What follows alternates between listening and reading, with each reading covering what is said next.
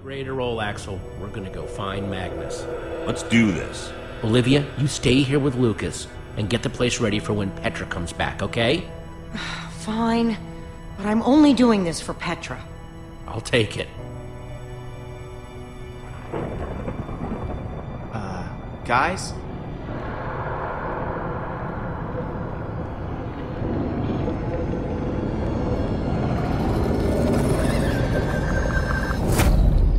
Please hurry.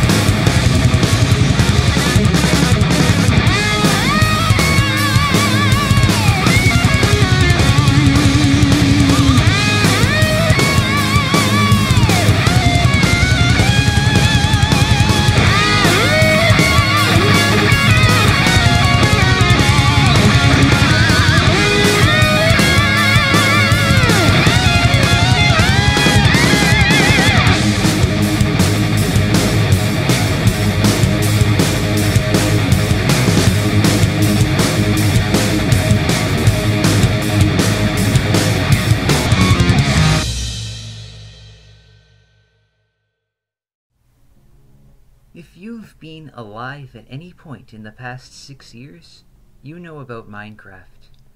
If you don't play it yourself, you at least know someone who does. I'm not the biggest Minecraft fan out there. I play it sometimes, but only in creative mode. I only enjoy building fortresses. Somewhat more obscure than Minecraft is the video game company Telltale Games.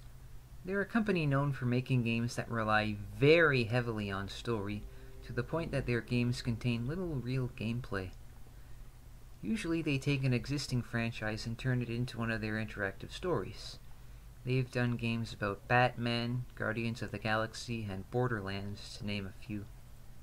This brings us to today's game, Minecraft Story Mode, aka what happens when Mojang teams up with Telltale to insert a story into a game that never really had one. And despite the fact that doing something like that sounds pretty absurd, the end result is surprisingly enjoyable.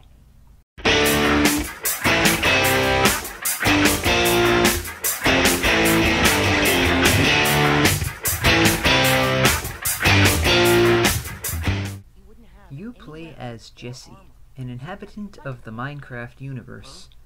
You can choose from 6 different skins for the character, 3 male and 3 female. I chose the tan-skinned male for my playthrough. Jesse and friends Olivia, Axel, and Ruben live in a treehouse in the middle of a forest. They're about to set out for a convention in their zone called EnderCon. They enter a contest to build a creation of their choice.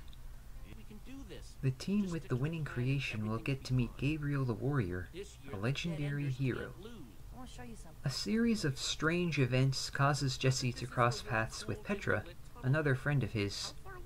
Petra has Jesse accompany her to a meeting with a strange man, the goal to exchange a wither skull for a diamond. But the man betrays Petra, forcing Jesse and company to track him down. They pursue him into the central dome where EnderCon is being held, only for their quarry to unleash a powerful wither, which grows into a Lovecraftian monster known as a Wither Storm. And now, it's up to our heroes to stop the Wither Storm before it destroys the entire world. As the title of the game implies, the story is very central to the game. And as I already pointed out, Minecraft is not exactly known for being story-driven. Yet, somehow, Telltale Games pulled it off. The characters are interesting, the threat of the Wither Storm is very real, and the plot is fantastic. You always want to know what's going to happen next. The characters are all very memorable, and their voice actors do a really good job. The unique personalities and portrayals mean you'll get to know each of these people pretty well, and you won't be forgetting them anytime soon. Special mention goes to Patton Oswalt, the voice of male Jesse. His performance really helps bring the protagonist to life. I would give the same mention to Catherine Tabor, who voices female Jessie, but I didn't play female Jessie. What you looking at? Nothing. Whatever. Axel? I was just trying to figure out where Petra might be. I mean, I know she's gonna be fine, but I was just curious. We're gonna find her.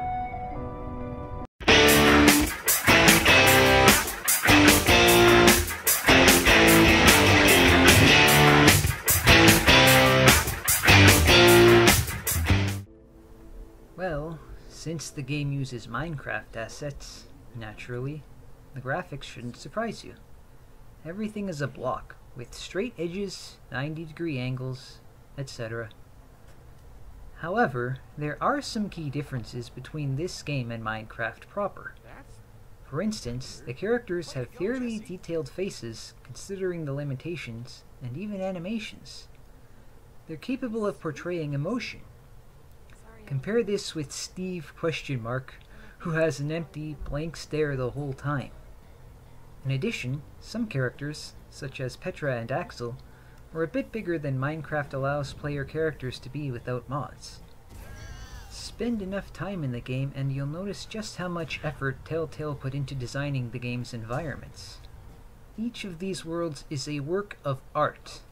The attention to detail is astounding. Just look at some of these levels. They're nothing short of eye candy. I know that there are plenty of Minecraft builders out there who will look at these and scoff, but for the rest of us, the artistic competence required to make stuff like this, not to mention patience, is sadly out of our reach. I do have one minor complaint about the presentation. I ran into a few minor glitches here and there. Nothing game-breaking, just little things. Once in a while, I'd encounter sound issues in which characters wouldn't talk at the same time their mouths moved, or there would be no sound at all for a few seconds. It was nothing big, but worth noting.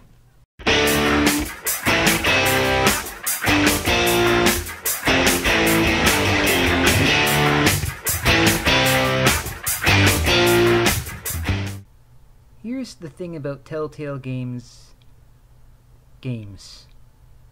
They're extremely story-heavy and contain very little actual gameplay. Most of the time you're watching cutscenes. There will be times when you're asked to make a dialogue choice, which will have minor effects on the outcome, but for the most part, you're watching a movie. Now, there are occasional bits of true gameplay, most of which consist of Jessie walking around to find things to interact with. During these brief moments, the game becomes a point-and-click adventure, although these rarely last very long. Being Minecraft, there are times that you'll need to use a crafting table to make a certain item. The recipes are always given to you, so you don't need to fret too much. Just arrange the materials you have in the order indicated by the recipe, and you'll make the item you need to advance the story. During major plot events, there will be a bunch of QuickTime events. None of them are hard. You'll be able to get all of them if your hands are on the controller. It's possible to fail one or two and not die, depending on the particular QTE in question. Finally, there are occasional, brief, and extremely easy moments of combat. Just mash the L2 button and you'll be fine.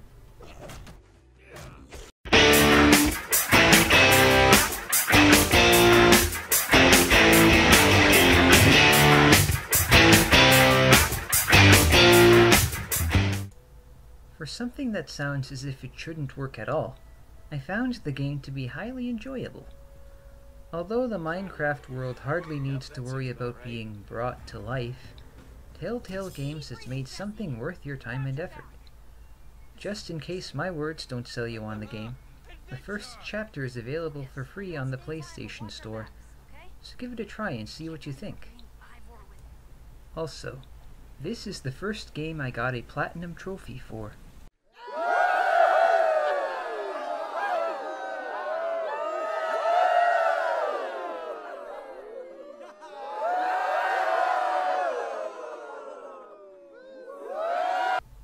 Eight out of 10. Minecraft Story Mode Season 2's first episode is now available. I haven't played it yet, but it's on my to-do list. I have a huge backlog of games I'm still waiting to play. So many games, so little time. Thank you all for watching, and I'll see you in the next episode of Lords of the PlayStation.